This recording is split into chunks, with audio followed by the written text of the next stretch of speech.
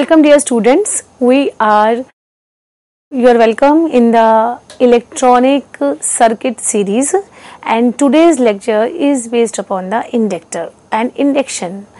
We discuss the many electrical components and how these components can be used further in the electronic circuits.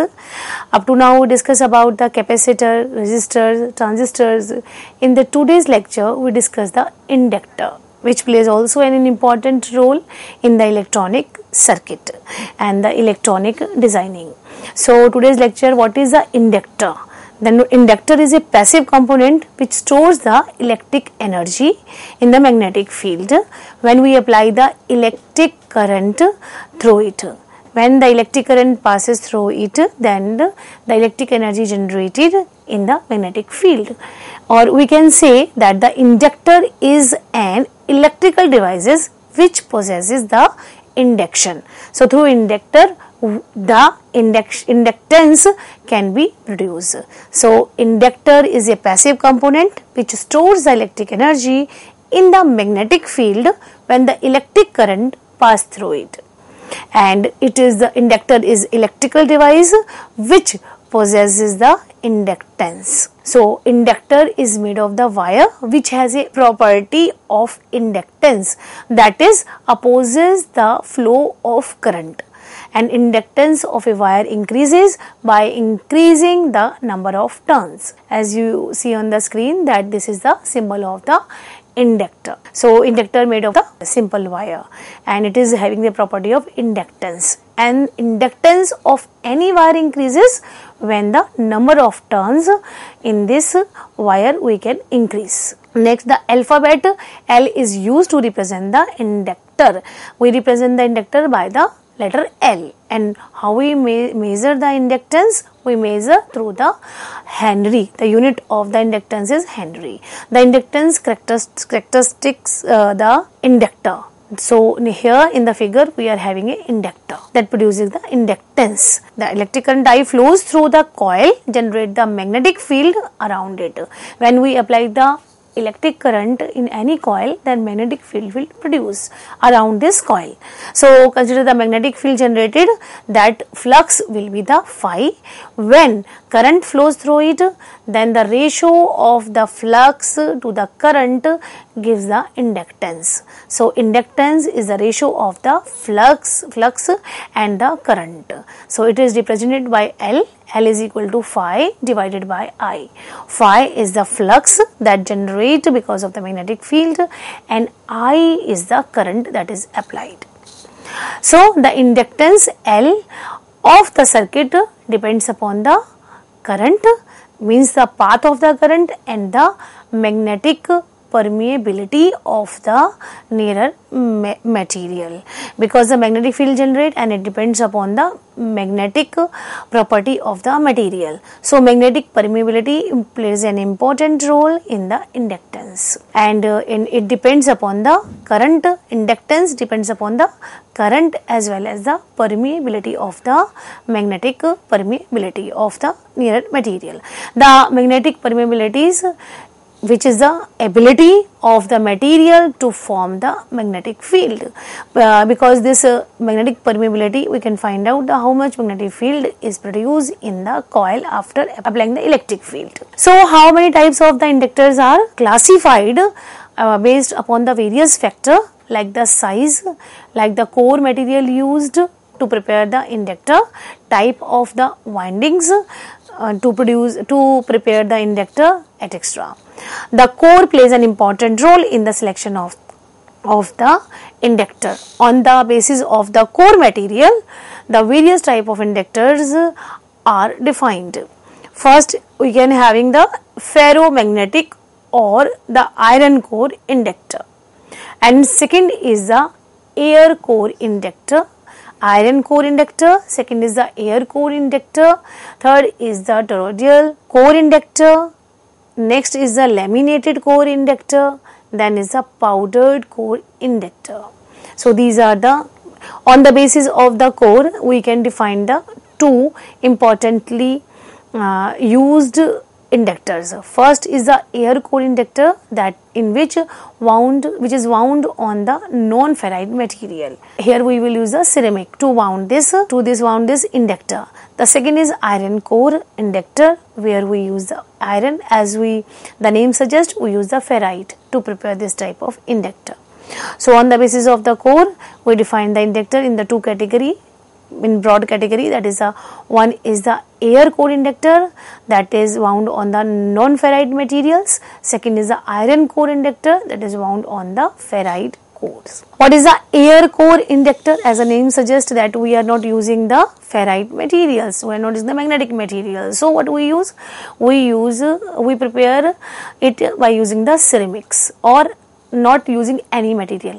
So inductor in which either the core is completely absent or the ceramic material. Means the wire is rolled to prepare the inductor, and no material in between that as a core in the inductor. So inductor in which either the core is completely absent or the ceramic material is used for making the core. Such type of inductor is called the air core inductor. In the air core inductor, the ceramic materials has a very low thermal coefficient of the expansion.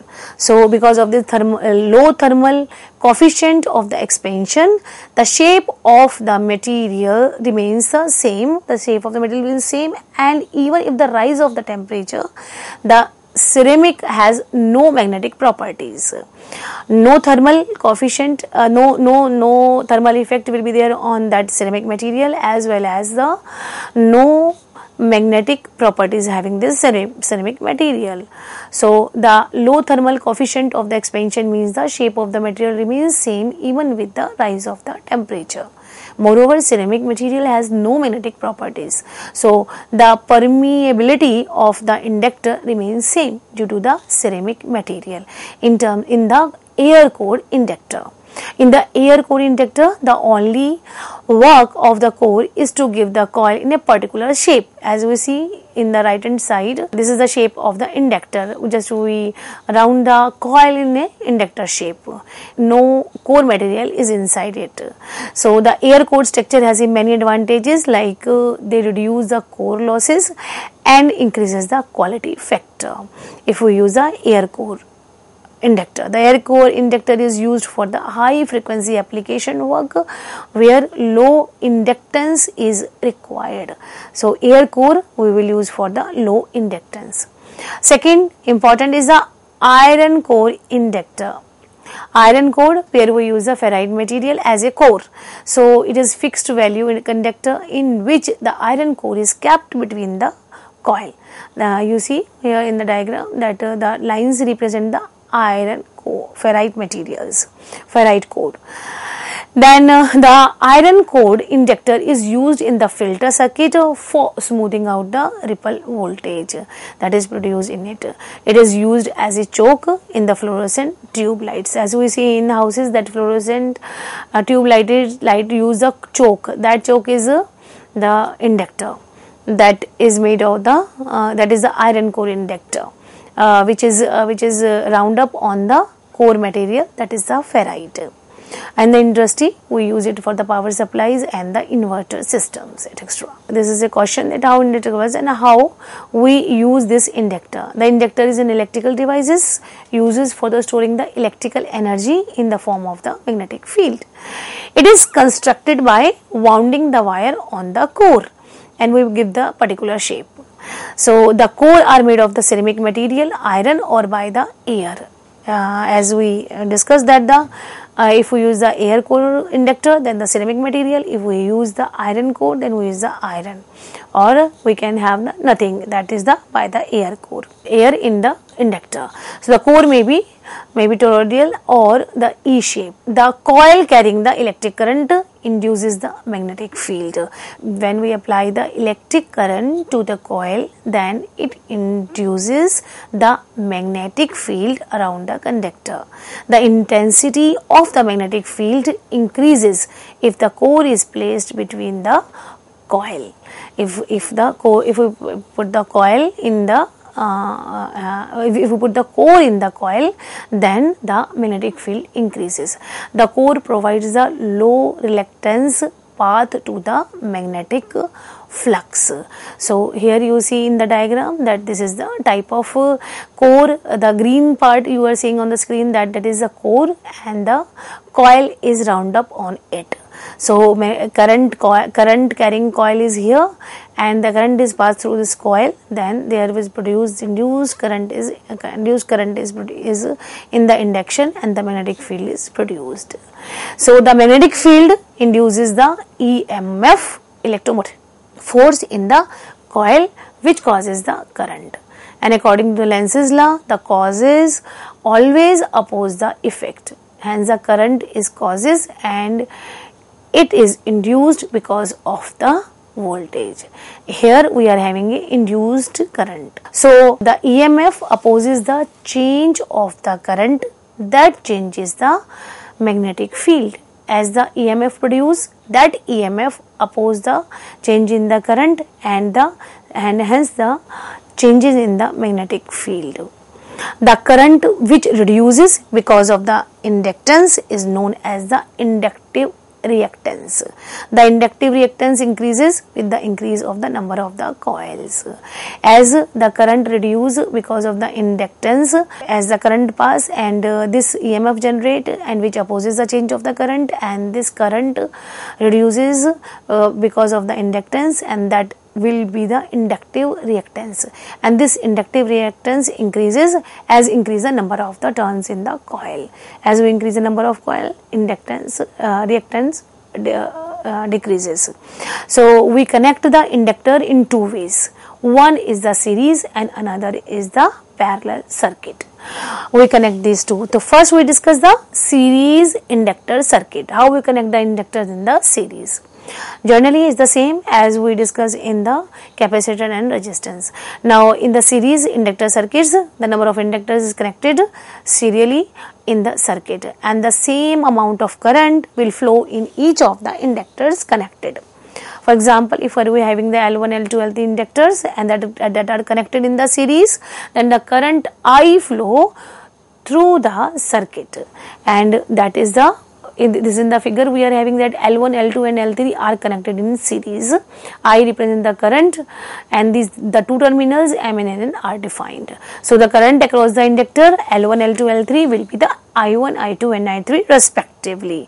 The value of the current across each inductor will be the same. So IL1 is equal to IL2 is equal to IL2 is equal to IN. It means the total will be the I current will be the IMN from one terminal to the another terminal. The total or the equivalent inductance will be given by this equation. L is equal to L1 plus L2 plus L equivalent inductance, or we can say that is a total inductance. That will take the sum of all the inductors. Next is parallel inductor circuit. When the number of inductors are connected in parallelly with each other, then the circuit is known as the parallel inductor circuit. In this type of circuit, the circuit is divided into the each branch of the circuit. You will see that M and N are two terminals, and L1, L2 and L3 are connected parallelly. And you see the current respectively are the L1, the I1, I2 and I3. The current I1 is flowing in the inductor L1, and the similarly current I2 in the inductor L2 and I3 in the inductor L3, and IT is the total amount of the current flowing in the circuit. So the equivalent inductance is given by this equation. 1 by L equivalent is equal to 1 by L1 plus 1 by L2 plus 1 by L3. So this is the total equivalent inductance in the inductor. So 1 by L total is equal to 1 by L1 plus 1 by L2 plus 1 by L3. Now we discuss these are the two parallel or the series inductance. Now what is the self inductance? Self inductance, or in the other words inductance of the coil. So we say that as inductor and the inductance produced in the coil. So we are having a two type of inductance, self inductance and mutual inductance. So in the self inductance, in other words, the inductance of the coil is defined as the property of the coil due to which opposes the change of the current flowing through it. So inductance is attained by the coil due to the self-induced EMF produced in the coil and itself by changing the current flowing through it. As the self-inductance, this self-inductance produced, the inductance produced by self-generated EMF in the coil when the current is passed through it. So this is because when the current pass, then we can have the self-induced EMF. Now see in the diagram, if the current in the coil is increases, the self-induced EMF produces in the coil oppose the rise of the current. Here you see, as the current in the coil is increases, the self-induced EMF produced in the coil and that will oppose the current. It means the direction of the induced EMF is opposite to the applied voltage. The direction of the current which is generated must be the opposite to the applied voltage when we apply the voltage on it. So as in diagram you are seeing that the current is giving to the coil, induced EMF generated, that is defined by the red lines. You are seeing that the coil in the blue and the flux line generated and induced EMF generated. There's switch that through battery through which we can pass the current. And because as we pass the current to the coil, self-induced EMF generated and then it opposes the rise of the current and the direction of the induced EMF that is produced opposite to the direction of the applied voltage. If the current in the coil is decreases, the EMF induced in the coil is in such a direction so that it can oppose to the fall of the current. This means the direction of the self-induced EMF is same as that of the applied voltage. Self-inductance does not prevent the change of the current, but it delays the change of the current flowing through it. So the property of the coil only opposes the changes current, alternate current, and does not affect the steady current, that is the direct current which flows through it. The purpose of the self-inductance is that only it will oppose the change in the current, but it will not affect the steady current. So and its unit is the Henry. What is the expression? We can determine the self-inductance of the coil by following expression. As we know, E is equal to L di by dt. So we can write L is equal to E di by dt. Now the above expression is used when the magnetic field or self-inductance EMF, as E represented by the EMF in the coil, and the rate of change of the current di by dt is can be find out. The putting the value of this as E is equal to 1 volt and di by dt is 1 ampere per second, then the value of the inductance will be L, that is a 1 Henry. So by this formula we can find out the inductance as we know the applied current. Hence from the above derivation the statements can be given. The coil the said have the inductance of 1 Henry if the EMF 1 volt is induced in the circuit. When apply the current flowing through it changes the rate of 1 ampere per second. This is the definition of the self-inductance. So then we can write E is equal to L di by dt Li d by dt Li. We can also write it as E is equal to N d phi by dt by dt. So we can take the equivalent of that d phi by Li is equal to N phi. Then L is equal to N phi by I.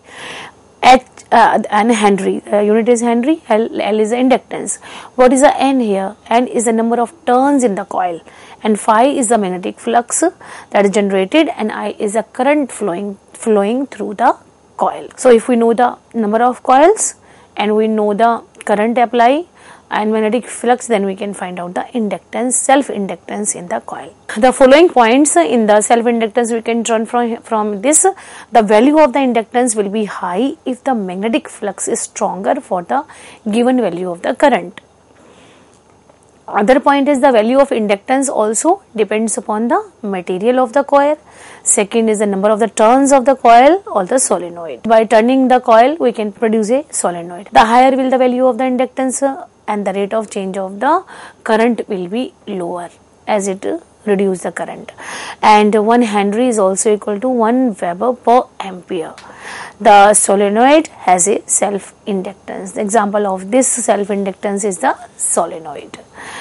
Next is the mutual inductance. The self-inductance where the coil, then we pass the current, EMF generated, and that EMF generated produce the inductance. Now the mutual inductance. Mutual means where we put something with this. The two coils is defined as a property of the coil due to which it opposes the change of the current in the other coil.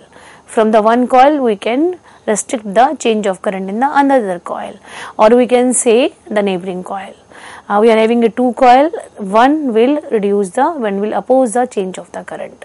So when a current in the neighboring coil changes, the flux set up in the coil, because of this the changing flux of EMF is induced in the coil, that is called the mutually induced EMF, and the phenomena is known as the mutual inductance.